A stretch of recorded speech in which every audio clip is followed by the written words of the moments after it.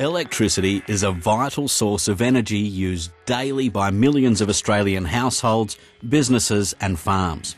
While the Australian electricity network is one of the safest and most reliable in the world, it is not, however, without its dangers. Every year in Australia, rural workers die or are seriously injured in accidents involving live power lines above and below the ground. But the fact is, these incidents should never happen. Because a lot of the time they happen to workers who know about the dangers of working around electricity. Workers who understand the risks but still find themselves in hazardous situations. Electricity is a necessary part of modern-day rural life. We just have to be conscious of our safety when working around it. Don't let electricity be a risk to your life or your workmates. Always follow safe work practices, assess the risks and plan the job at hand. Above all, remember that you're being safe because your family needs you.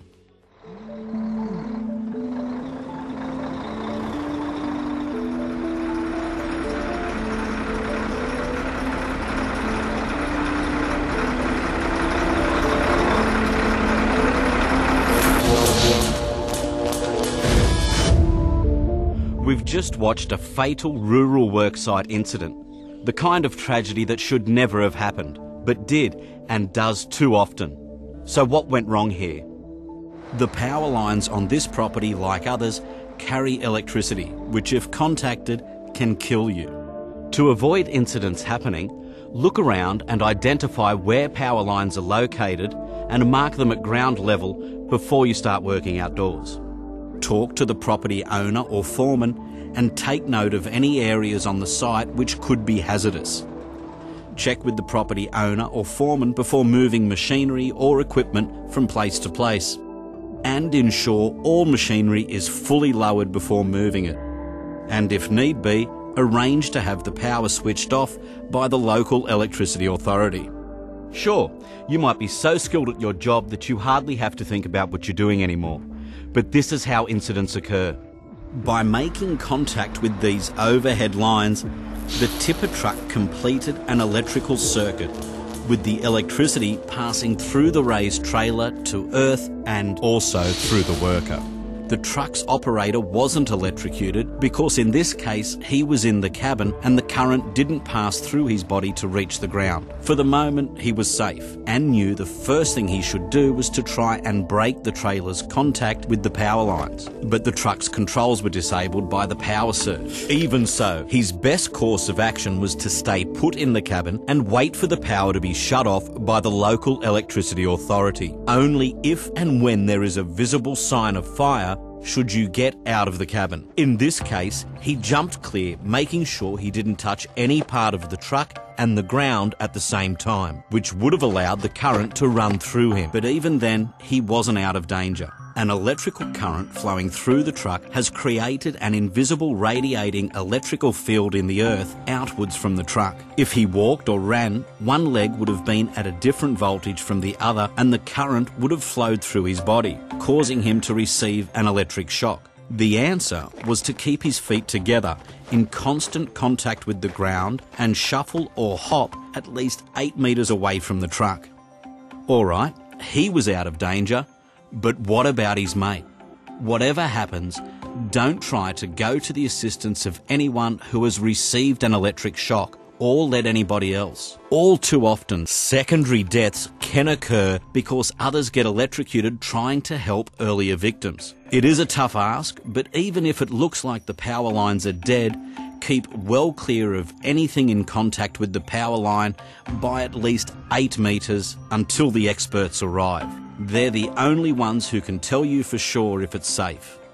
Another hazard to be aware of is the potential for tyres to explode up to 24 hours after a vehicle contacts a power line. Create a 300-metre exclusion zone around the vehicle for a minimum of 24 hours. Following this, ensure the vehicle is thoroughly inspected for tyre and mechanical damage.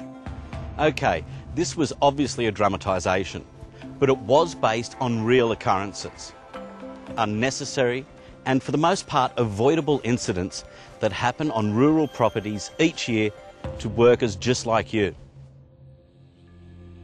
We were out harvesting and we had to get up pretty close under the power lines near the fields.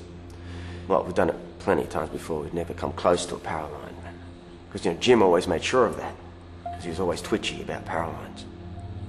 It was a stinking hot day, and the lines got hot and they sagged about 1 metre closer to the top of the harvester from what we found out later.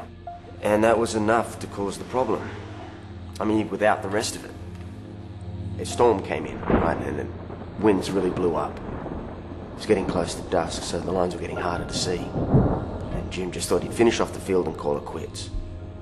But the thing is, the winds really blew up. The lines started to sway in the wind, and that's all it took. The lines didn't even touch the harvester.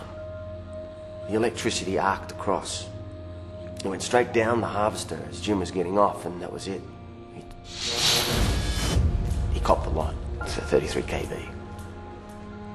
You see, we all thought we knew the ropes when it come down to safety. We should have looked. We should have assessed the risk. Should have.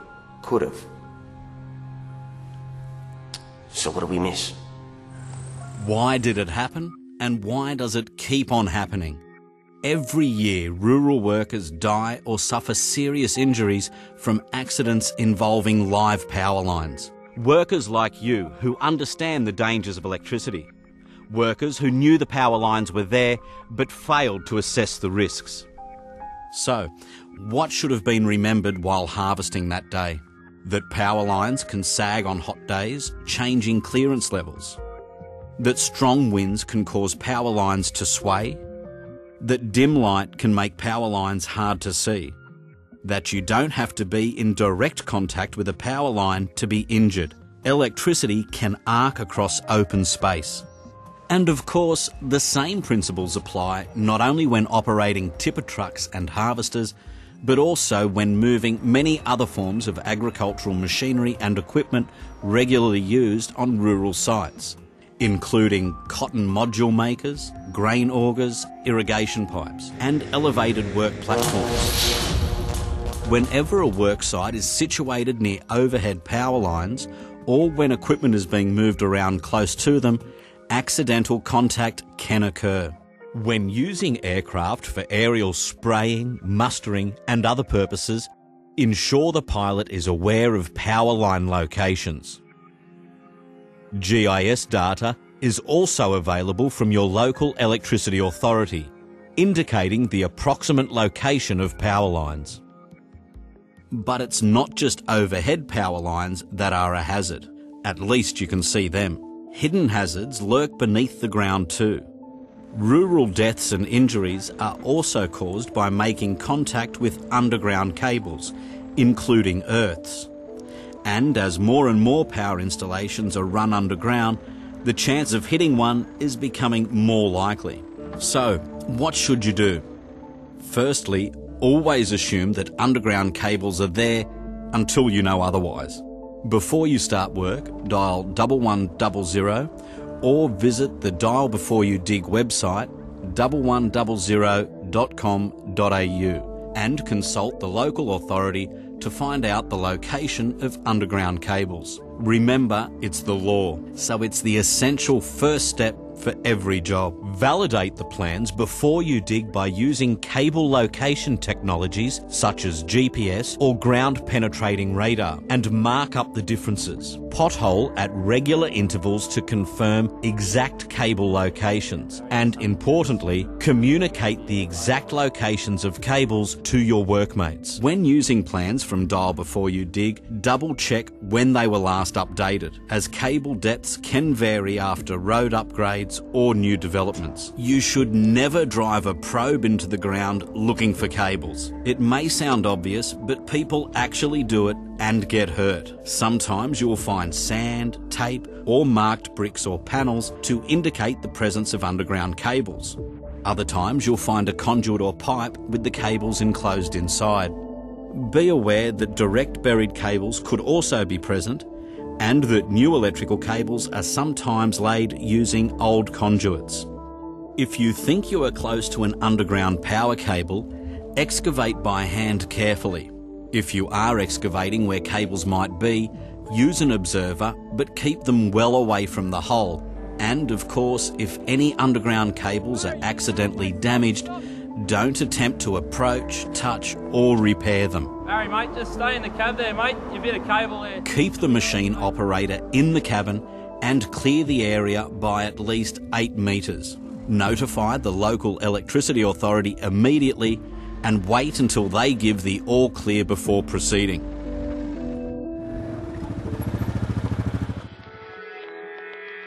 It is also important to remember that you don't have to be operating high machinery or equipment to receive an electric shock.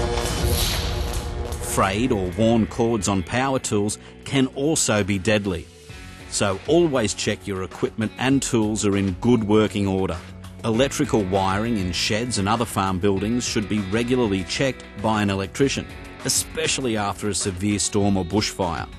And any electrical equipment that operates near water, an excellent conductor of electricity, should also be a maintenance priority.